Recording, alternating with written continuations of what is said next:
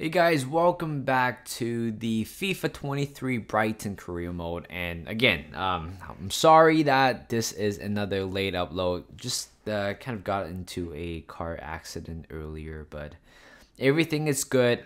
But I'm back, but I'm a little bit late than usual. But here we are. We're going to play 5 games today, and this is the time. This is a season where we are about to find out whether we can actually close in the gap between the 8th place or the 10th place right now. Currently, we are sitting at 10th. Again, our objective for this season by the board, it's that we have to, what do I have to do again? Oh, we have to finish at the mid-table, so that's our goal.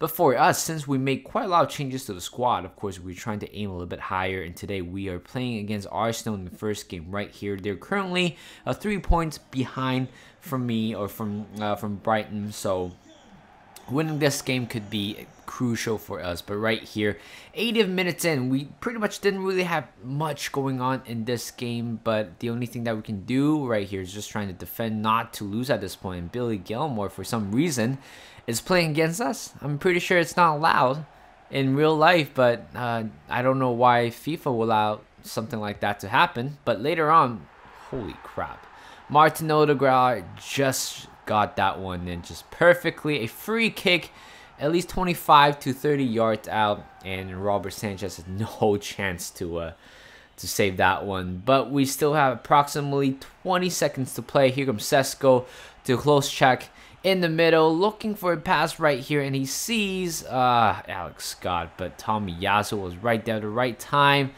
Unless or else that would have been a perfect pass right there to potentially scoring that equalizer, but unfortunately didn't really quite happen. But we lost Arsenal. We lost to Arsenal 1-0, which means that we are 6 points away from Arsenal, which means the fact that they're more likely to claim the 7th or 8th spot. Of course, nobody was expecting us to be playing in any of the European competition next season, but we have our own standard. Despite the board wanting us to finish mid-table, I certainly do want to finish a little bit slightly higher. But it's tough. You have Arsenal, and then later on, right here, you have Liverpool, but this time we are at home at Amex Stadium. Again, it is going to be another big game for us. We made a lot of signings in the second half or during the January transfer window, which means that we should be making, or our squad should be be better in a lot of ways. And here comes Šeško right here, and finally playing, I don't know, 30 plus games, finally getting a penalty, and this time Allison came out rushing and took close check there. I think took Šeško down. And right here, this is a new system for FIFA. It's the way how I don't know if I like it, but it seems alright. But that was a very good penalty. Allison should have done slightly better in terms of the timing, but we are leading the game 1-0 against Liverpool before halftime, and moving on pretty much to the second half right here. 45 minutes in, here comes a corner kick, not corner, from free kick. 46 minutes in, we just couldn't really clear the ball for some reason, and just like that, that's the part where I'm actually get frustrated, is because we are not very good at dealing with set pieces, which I did address in the last game, because I think some of the goals, at least we conceded more than 6 goals from not quite of a direct free kick, but sometimes an indirect set piece as well. And later on, 5 minutes after the halftime, Nunez scores that one, 2-1. Just annoying. And later on, this is horrible. Mo Salah got that one in, and Trossard didn't even bother to try to make a jump, or not even trying to make an effort. I don't know, is it because the game trying to make the set piece system a little bit more complicated than usual? But what I'm seeing, it is. And later on, 85 minutes in, conceded another one, 4th one today again. At that point, just kind of lost my head. But losing 4-1 was definitely not fun at all, guys, I'm telling you. And we are looking at the youth report. Again, seems to be the youth report seems to be dying down slightly bit. Don't know if I like it or not, because I think when we started this series, we have at least I'm telling you, at least 6 players in the academy for like a month or two. And later on, right now, we only have three players left. And the only noticeable one is actually, was it Nicholson? If I actually not Nicholson, I think it was like Nicole, something like that. I don't know, Peter something. Seems to be a good one. 85 having a potential range from 85 to 91 with a current overall 61. Again, looks pretty good again, but we signed a new goalkeeper over the January transfer window, so we don't need that. And we are playing against Leeds United away this time. Here comes Casado looking for host check in the middle, but again, very tight defended by Leeds, but not very tight in terms of the wide area. Here comes Lamptey dribbling down in the middle to Trossard, and he takes that one personally, and we scored the first goal just like that 5 minutes before the break. Very good finish, but more importantly, what a great impressive run by Lamptey to convert that one into 1-0. And right before halftime right here, we just have to bite ourselves in the foot. And here comes Leeds United. Poor save by Robert Sanchez. Just simply, he was moving away from the ball. And just like that, Leeds equalized right before halftime. And that's even more bugging as usual. 47 minutes in, we are looking to change the course of action. Here comes Nicholson on the left-hand side. Seems to have a lot of space on the flank area, dribbling around the player. Here comes Trossard to Šeško. Great finish right there. Just kind of didn't really have time to think, but more time to react at that point. But that was a very good finish. And later on, we're trying to add slightly a little bit more into the game right here. 79 minutes, and here comes Lamptey on the right hand side. Seems to be quite a lot of space in the middle. Here comes Šeško, just puts that one in, buries that one. 2-1, actually 3-1. Šeško finally, he is arriving. He is getting his groove together. He's getting his stuff together. He is getting more familiar with the league right now, which again, he is more favorable than Undav at this point. But unfortunately, we just have to keep conceding at the unfavorably timing, and pretty much it was 2 minutes, approximately 2 minutes before the game. And right here, moving on to the next game against Bournemouth, away from home. Seems to be a very easy game right there. Seems to be. And here comes Undav again. The question about Undav, whether he still has a place here at the club. Of course, he still has, but currently Šeško is definitely more favorable in order to win anything, to be honest. And right here, of course, at the same time, we are looking at a new graphics right here. Not quite of a new, it is quite of a new graphics. I don't see that very often, to be honest. But this is something that is very cool to show up. Is just the fans coming into the stadium, showing the tickets. I like that very much. But again, there are certain times where you just kind of feel like, you know, it's overplayed. You know, you saw it once. It's great. It's cool.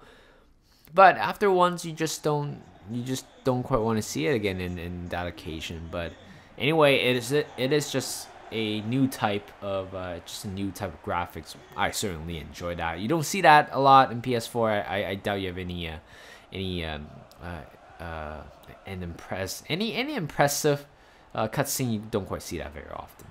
But Šeško right here continues his fine form, and of course showing why he should be starting every day over Undav. And what a great finish right there! Just slams that one behind the goal. 1-0 was the final score in that game. Finally keeping clean sheet. I believe that was the second clean sheet that we have so far in this season. But we are looking to get a little bit more clean sheets in the next season. But right now we can't really fix our defense in a lot of ways. But right now we are playing our 5th game of the series, or of the episode, against Crystal Palace away this time. Again, another big challenge as well. Crystal Palace is a very good team so far. Whatever Vieira has done for the team has been amazing, to be honest. I think Anderson, especially in the back line, is very impressive. The way he can play the ball with his feet is very impressive. And of course you have Wilfried Zaha as well. He has been linked with Arsenal for so many times in the past. And who remembers Joaquin Anderson back in my Fulham career? I don't think it was a regular starter, but he was more of a backup. And yeah, I did sell him. I'm sure of that. 25 minutes in, 25 minutes after the kickoff, and we're struggling already. 26 minutes in, we just couldn't really get the ball off the players. And Robert Sanchez, a very doubtful save right there. It's just when you look at the replay, it doesn't look pretty. He seems to be diving another way, and that's how we concede the first goal. Later on, 38 minutes in, here comes a counter attack. Here comes Šeško, seeing close check in the middle, and just buries that one. And what a great goal under the bar as well. And we tie the game just like that, 1-1. I feel like Šeško and also close check, both of them are forming a very important friendship and at the same time a very important relationship between those two. Actually, not relationship, it's actually partnership, to be honest. 59 minutes in, here comes an inside run to Olies, and of course we just couldn't really get the ball off him. And Kochub decided to stick his foot right there, and it is a penalty, clear penalty. I don't even have a say to it. And here comes Wilfred Zaha, and look at that penalty right there. What a great penalty, inside of the netting of the right hand side. And they have taken a 2-1 lead so far. 75 minutes in, we still have time to come back, to make a statement, to show why Brighton is coming back to their finest form, even though we don't really quite have a fine form. Here comes Estupi on the left hand side, crosses in the middle, the whole check, and poor goalkeeping right there. Should have come out slightly earlier, but Holstrak was right there to make to score that one. 89 minutes in, last minute of the game. How can you not sign off this episode with a last minute winner by Mulder? And we have won this game 3-2. Surely we have won this game 3-2. What a great entrance by Mulder. Again, he doesn't get a lot of chances so far this season, but every time when he comes on, very reliable at times. And right here, this was the final score, 3-2. And what a great way to end the game with a last-minute winner. I wish I could see more of that in this season, but season coming to an end pretty much, unfortunately. Man City, Spurs, Liverpool, and Chelsea are currently top 4. And for us, we are currently, you guys can say we are 4 points away from getting a European trophy. We still need to beat Wolves at this point. And Arsenal is currently 3 points ahead of us. Honestly, I felt like that game should have probably get at least a point or two. But look at us defensively. We allowed 63 goals in total. I'm sure we have the most, if not the second most, if not top 3 in terms of conceding a lot of goals. But you know what? It is what it is. Oh, actually, Crystal Palace was the only team that potentially could get relegated at this point. To be honest, 25 points. Leeds United, Southampton, and also Crystal Palace are the bottom 3. We still have approximately 4 to 5 games to go.